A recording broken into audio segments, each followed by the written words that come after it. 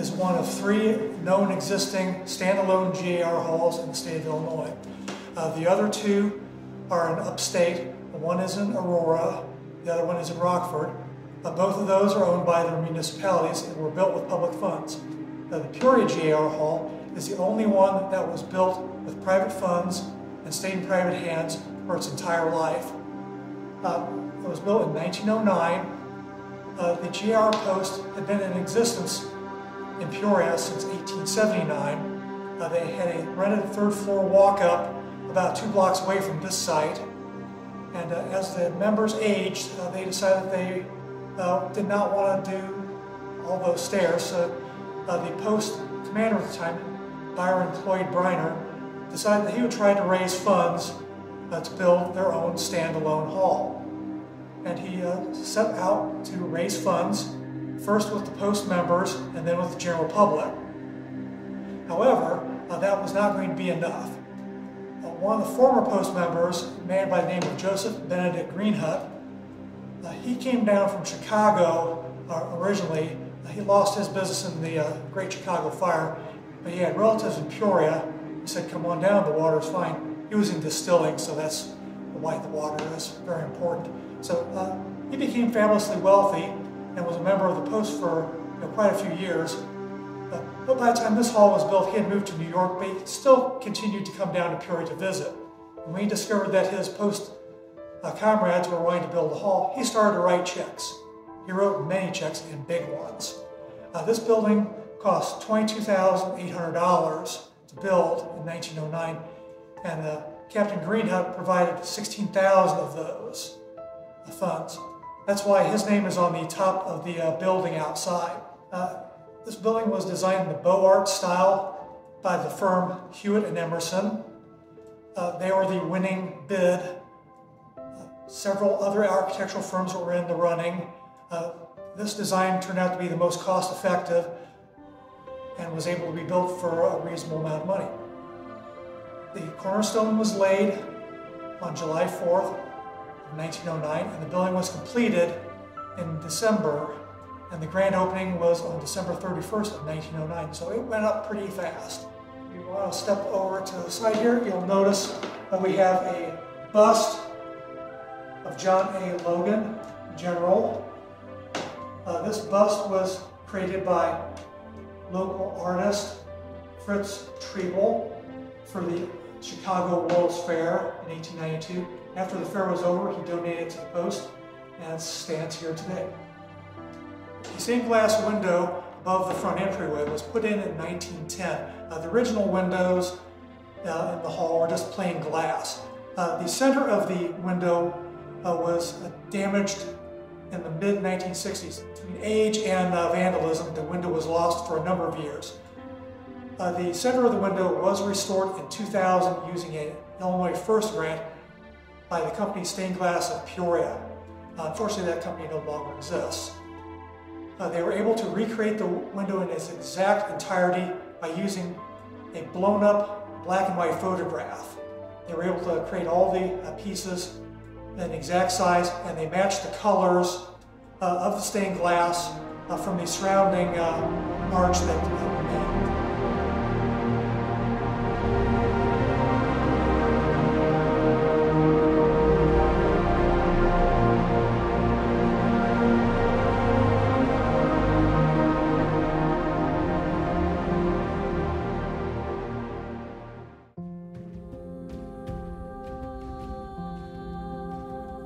This picture here is one of the reasons we should be saving this hall, amongst many. Andersonville, where there was a lot of Civil War prisoners, is actually a place now where they have a POW MIA museum, where they have all the numbers and videos of people that were POWs. There are POW MIAs from this war too, from the Civil War. Actually that's a sad thing. Speaking of POW MIAs, I'm going to get on that subject whether you like it or not. In my opinion, if you aren't there to the flag and all that stuff, the If you forget about the POWs and MIAs, then they don't exist anymore. If you forget about the history of the Civil War, it doesn't exist anymore. You need places like this to remind you what happened.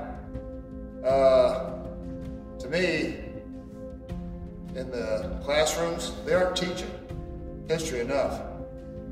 Without history, you don't know what you did wrong and how to improve on things. Fine example was, there's a lot of people that look back and say, hey, I did this, and I can improve on it. Basketball players, football players, whatever. They check and see what they've done wrong to get better at it. Tiger Woods, he developed his golfing abilities because of mistakes he made. He checked out the history of what he'd done wrong and what he'd done right. If you don't have history like this, you just don't have an opportunity to find out what went right and what went wrong.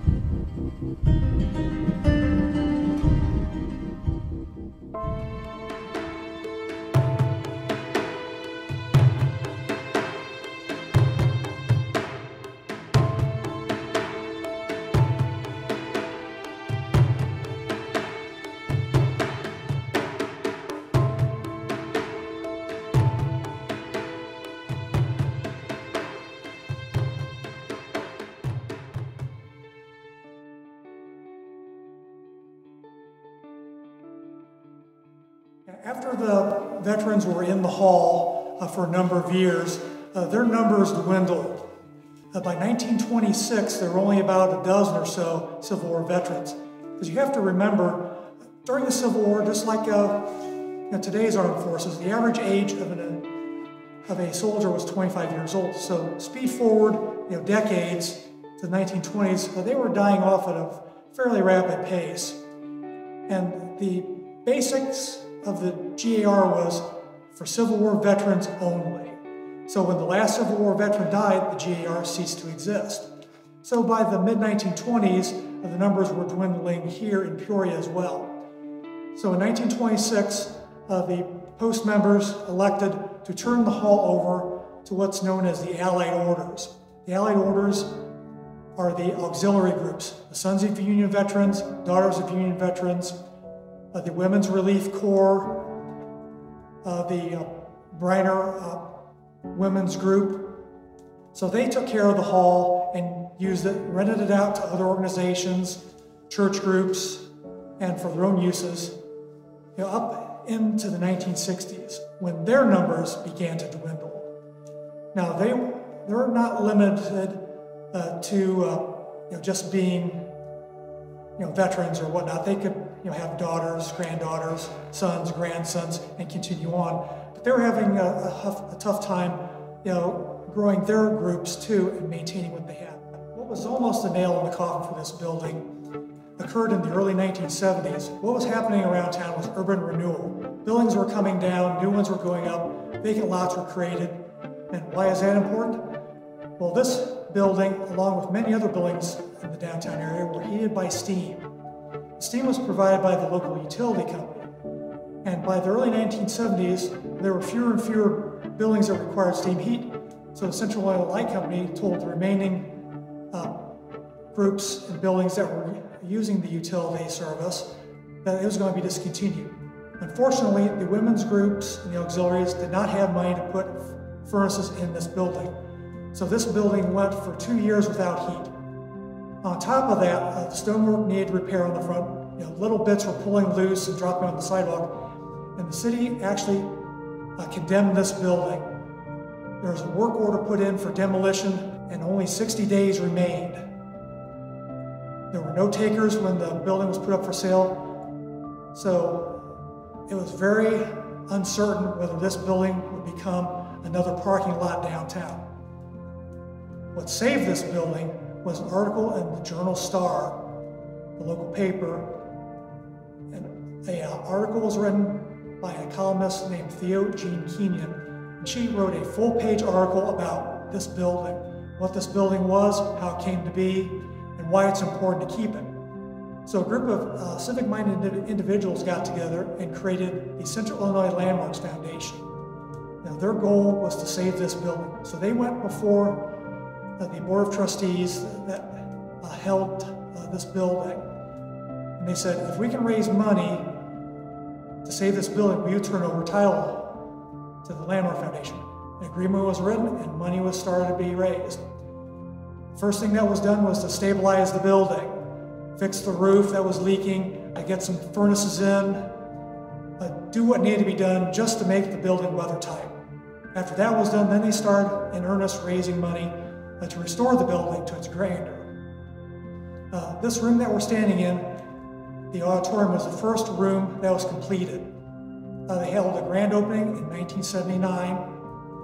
They had a very nice historical Civil War-based program.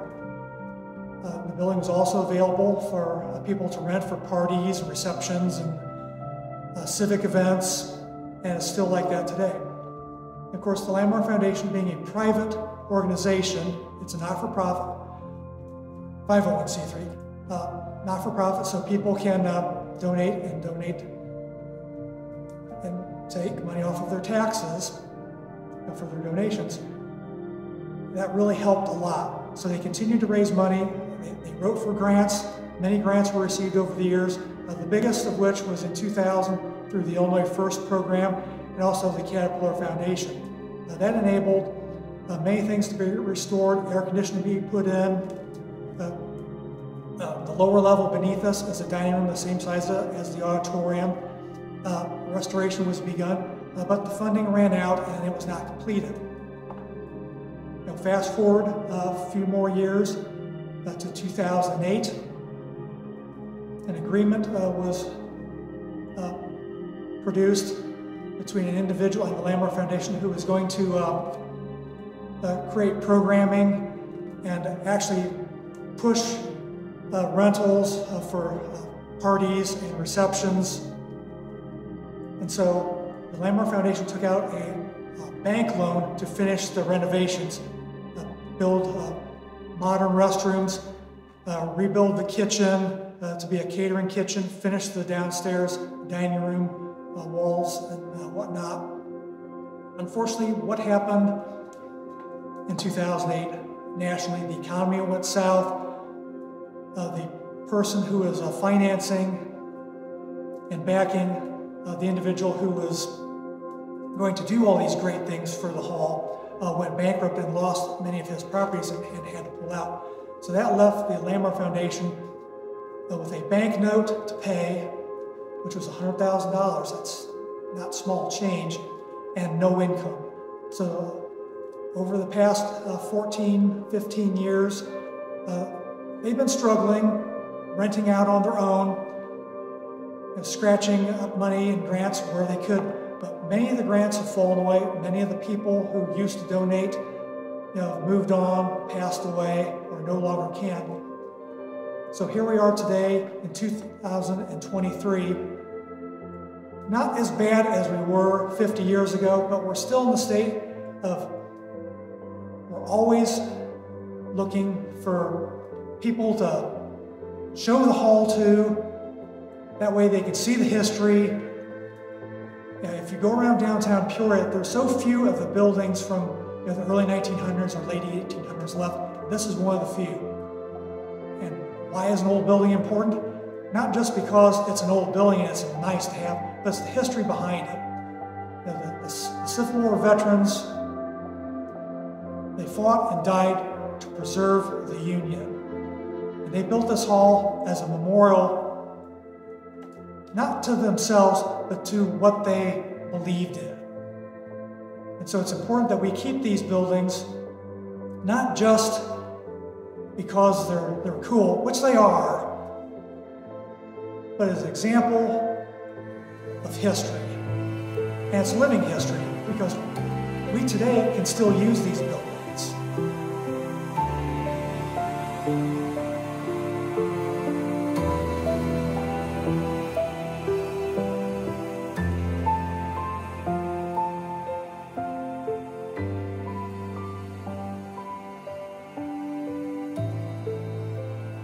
The room we're standing in now is the original quartermaster's office. The quartermaster was the man that the Civil War veteran went to sign up for his Civil War pension, or his wife and children to come in for survivors' benefits.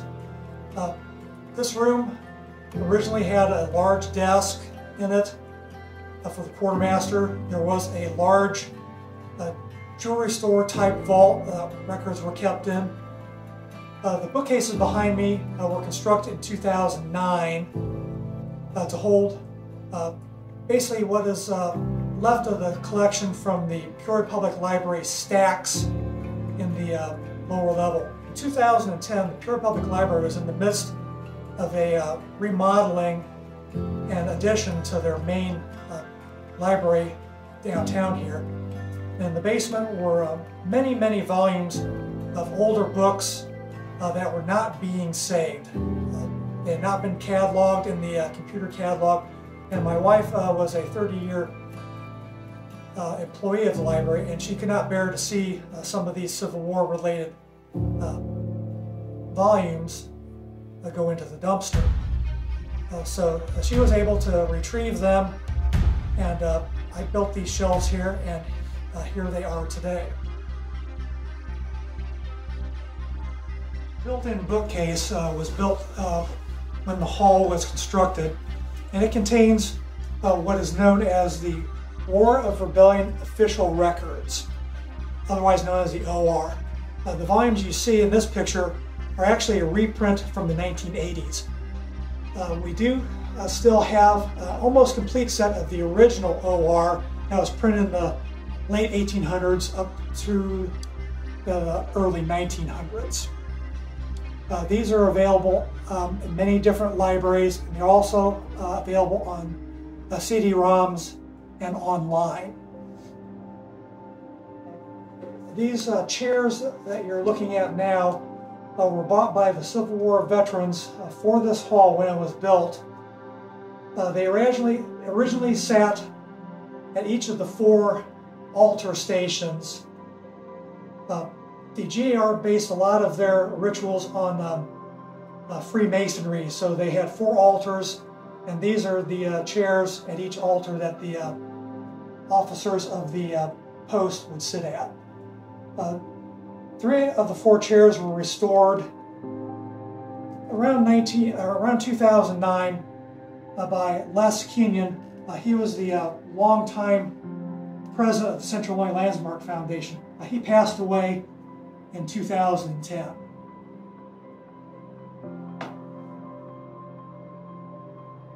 The OR is basically a compilation of all of the orders and correspondence that took place between basically the officers of the various regiments and companies. This was all collected by the federal government and published into these volumes. This wheelchair is one of the few remaining artifacts of the post. Many of the post artifacts were dispersed in the 1960s when the women's groups were struggling. They gave them away to their members, sold some went to the Peoria Historical Society, which retains some of the artifacts today. The room I'm standing in now was the original men's restroom. In 2016, Theo Kenyon, as a memorial to her husband Les, provided the money to create this elevator to make this building ADA compatible and allow anybody with physical disabilities to access the hall. You know, back when the hall was built, the veterans thought they were in clover, only having to come up 15 steps. But today, we like to be a little more accommodating. So this elevator was built to access this floor, the floor beneath us, and there's an exterior entrance. The room we're in now is the Veterans Dining Hall. It originally had a wood floor. Unfortunately, termites took care of destroying that, so concrete was poured during the renovations that were commencing in 2000. The light fixtures are original to this building, both upstairs and down. The interesting thing about this building is that they also had gas lighting. But gas lights were basically the backup emergency lighting of the day, because they still didn't trust the electricity to be there when they needed it. But this building was built specifically with all the modern amenities: electric lights, steam heat, a full kitchen. The original kitchen was in very sad shape by 2000 and 2008. There were large wood cabinets, floor to ceiling, around most of this room. Where I'm standing now used to be a wall with a door that led into the kitchen behind me. The kitchen originally had a 8-foot tall, 6-foot wide ice box. There used to be a large gas stove and work tables. All those were in poor shape and removed. And what you see today is a catering kitchen. They did not want to put in a full kitchen because of health department regulations are much more stringent for a full kitchen. So a catering kitchen allows groups to have caterers come in. Their food can be kept chilled in the refrigerator. There's sinks for washing up dishes and other things like that. Most people who've driven by this building hundreds of times never really thought about it. They always wondered, what's the deal about the building with the cannon in front? Well, number one, that's not a cannon. It's a mortar. It's 8,000 pounds of cast iron. It was donated by the federal government to be placed in front of this hall, and it arrived shortly after the building was completed. The post only had to pay for the shipping and the wherewithal to mount it.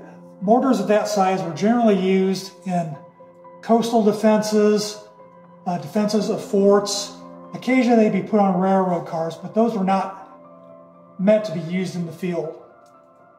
The stack of balls on the other side of the entryway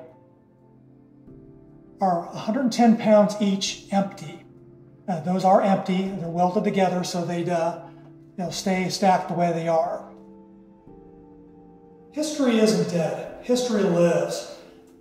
You too can be a part of history by helping to save this hall, and so it will continue on for many more decades.